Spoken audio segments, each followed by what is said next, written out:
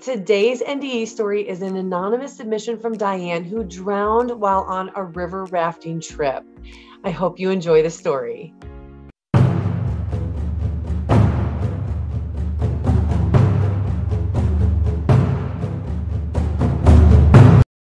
The next thing I knew, I was 100 feet above the river, looking down at the raft stuck against the rocks below.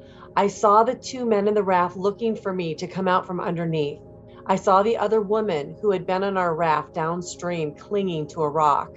I watched my husband and my teenage sister who had rafted without incident. From above, I watched my husband climb onto a rock in the river. He couldn't hear what the two men still in the raft were shouting to him over the roar of the water. He had no idea where I was or what had happened, but he knew I was missing.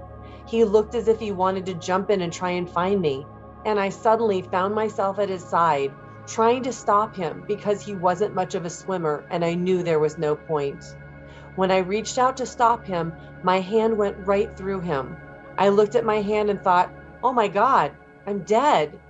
At that instant, total knowledge of reality appeared to me, and I saw the multi-dimensionality of the universe.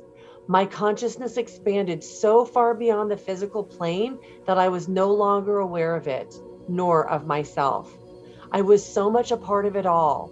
There was no distinction. It was a brilliant flash of light, and I was allowed to see into it for a brief moment and experience a feeling of love so profound, powerful, and overwhelming that I can only describe it as pure bliss, even though that doesn't begin to describe it. Suddenly, I was whisked away and found myself traveling rapidly through a vortex toward a beautiful white light in the far, far distance. I continued to experience an overwhelming feeling of love within me and around me. There was no fear, no anxiety, and no worry. I even felt as if I'd done this before and was remembering that I was going home. I was filled with joy. I had no sense of a body, no feeling of limits or boundaries. Yet I was still me and aware that I was having this experience. Before long, I realized I wasn't alone. There was someone whom I can only describe as a loving being of light traveling beside me at the speed of light. We communicated mentally. This was someone I have always known, and I knew as soon as I sensed the presence of this being, yet I cannot now tell you who it was. I didn't have the sense that it was any familiar religious figure or deceased relative, but rather a special friend who is always with me wherever I am, perhaps my guardian angel. This being told me telepathically that I had a choice about going back. I thought, no, I want this to go on forever. Suddenly we burst into the light and a whole new reality was revealed to me, similar to the physical world, but in this higher vibration, more colorful, more beautiful, more amazing.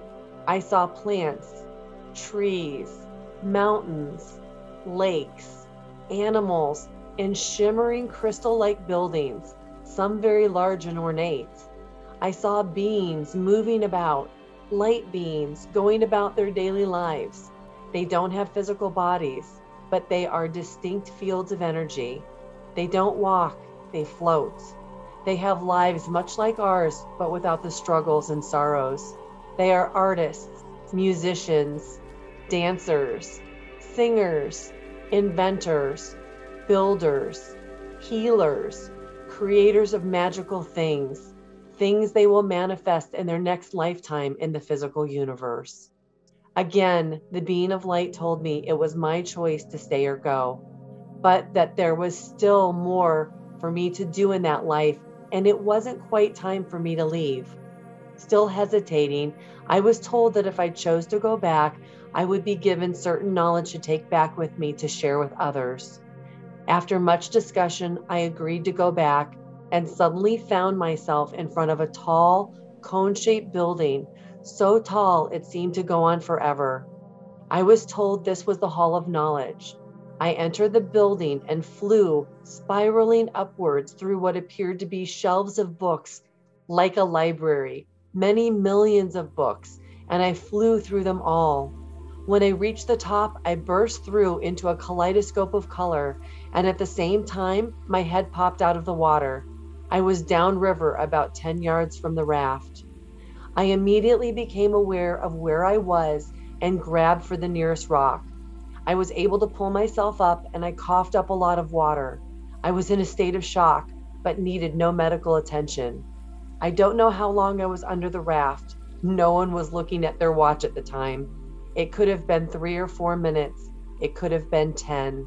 There was no time where I had been.